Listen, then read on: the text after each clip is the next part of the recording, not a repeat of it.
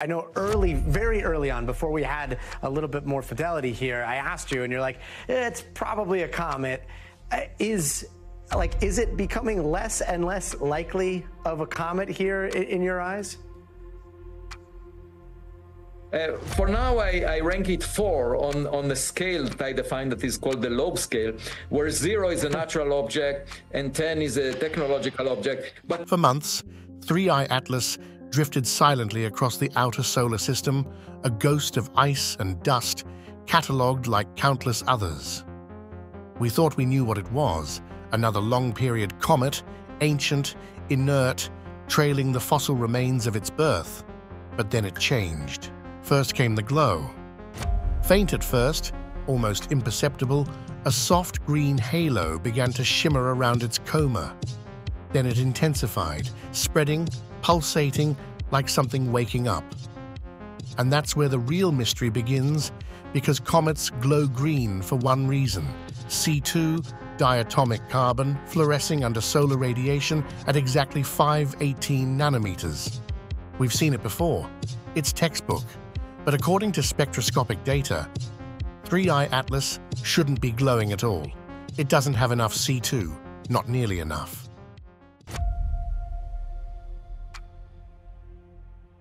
It started in late July. A bloom, not gradual, not predictable. A violent expansion. Astronomers watched as the coma around 3I Atlas didn't just grow, it surged, swelling in bursts, uneven and erratic, until by mid-August it had ballooned to nearly half the diameter of the Sun. But what formed inside that coma is even stranger. Using polarimetry, a way of measuring how light scatters through space dust, researchers noticed something deeply unnatural. The light wasn't scattering randomly, it was polarized, and worse, it was organized. This wasn't a cloud, it was a structure. The coma revealed bands of charge, zones of shifting polarity, and rings of magnetic order. Patterns no normal comet should produce. Some areas scattered light with positive polarization, others with negative, forming what physicists call a double-layer plasma, one of the telltale signs of a complex active field. At its center, silence. A calm, hollow core, perfectly symmetrical, stable, still. It was as if the coma wasn't reacting to sunlight, it was responding to it, not just shaped by radiation, but by magnetic and electric fields. Something deeper. This wasn't a snowball venting gas. This was a plasma system, growing, evolving, adapting.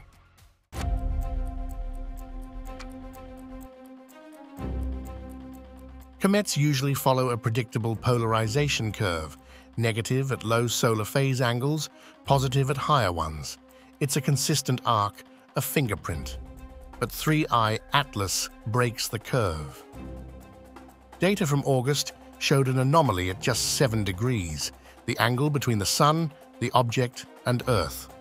Most comets here measure around 1.5% linear polarization. 3I Atlas minuses 2.9%. That's extreme. Even Hale-Bopp, the massive comet from 1997, only dipped to minuses 2%. But it's not just the dip. The inflection point, where comets switch from negative to positive, usually occurs around 20 degrees. For 3I Atlas, it flipped at 16.8. Too early. Abrupt. The whole curve is skewed, lower at low angles, higher at high ones.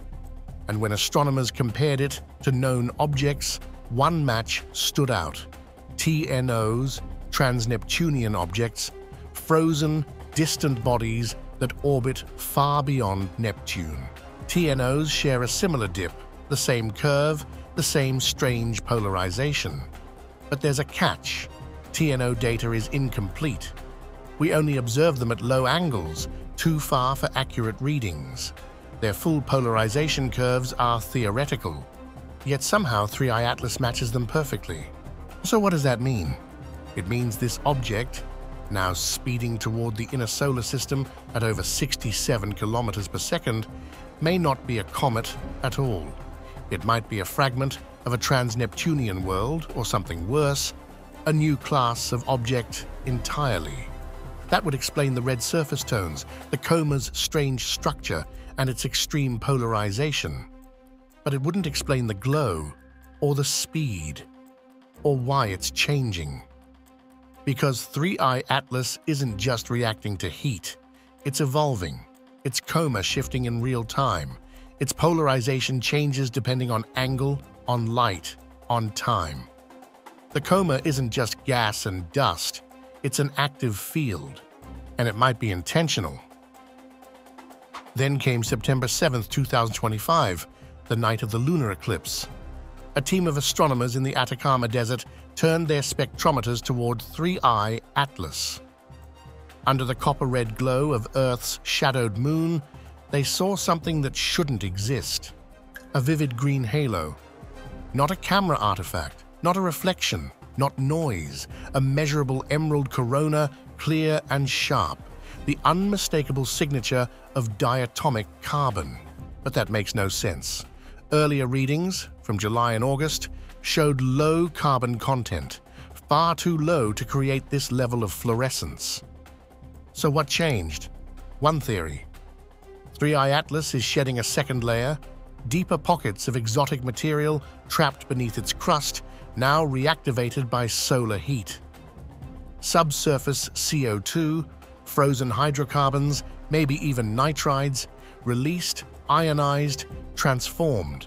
But even that doesn't fully explain the pattern, because the glow isn't diffuse. It's not just spreading gas. The green halo is structured. It has zones of brightness, layers, even edges, like it's being shaped by invisible hands. Some believe we're not seeing fluorescence at all, but plasma excitation. A charged field reacting with solar wind in ways we've never recorded. It doesn't just reflect light, it generates it. This echoes a ghost from the past, Borisov, the first known interstellar comet, in 2019. Borisov displayed anomalies too, unexpected CO2, a dense coma, odd polarization. But it never glowed like this. 3 Atlas is different, more dynamic, more unstable, more alive. And it's accelerating, heading toward perihelion on October 29th at breakneck speed, nearly 68 kilometers per second. Some predict it will fragment, others expect it to collapse under solar pressure, but a few believe it's entering a new state. That the green glow is not a death rattle, but a signal. Maybe it's just a comet. Maybe it's something stranger, a relic from a dead system, a shard from a collision we'll never witness, or a traveler, transformed by the dark between stars. But whatever it is, it's rewriting the rules, not breaking them, revealing them. Peeling back the surface of what we thought we understood and replacing it with questions, bigger, deeper, older. So we'll keep watching, we'll keep asking. And if you want to keep exploring with us, as the sky gets stranger and the stars speak louder, like the video, subscribe to the channel, and tell us what you think 3I Atlas is. Because sometimes, space doesn't whisper, it warns.